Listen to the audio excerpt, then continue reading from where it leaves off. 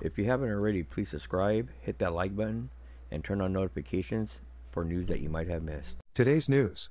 In Union City, Tennessee, 5 men were arrested in Obion County as a result of an undercover investigation into human trafficking by local, state and federal investigators, the Tennessee Bureau of Investigation this week. The men are accused of seeking illicit sex from minors. The Tennessee Bureau of Investigation says the 2-day undercover operation that led to the arrests began March 5.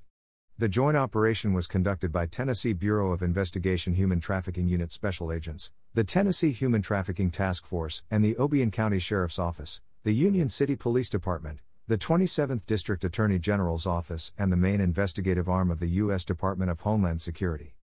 Those arrested include 62-year-old Lewis R. Harris of Memphis, Tennessee, 31-year-old Kevin L. Jackson of Paducah, Kentucky, 28-year-old Abraham M. Labastida of Murray, Kentucky, 44-year-old Shannon L. Palmer of Union City, Tennessee, and 54-year-old Eddie R. Robbins of Paris, Tennessee.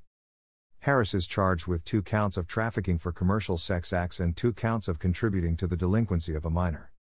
Jackson, Labastida and Palmer are each charged with 2 counts of trafficking for commercial sex acts.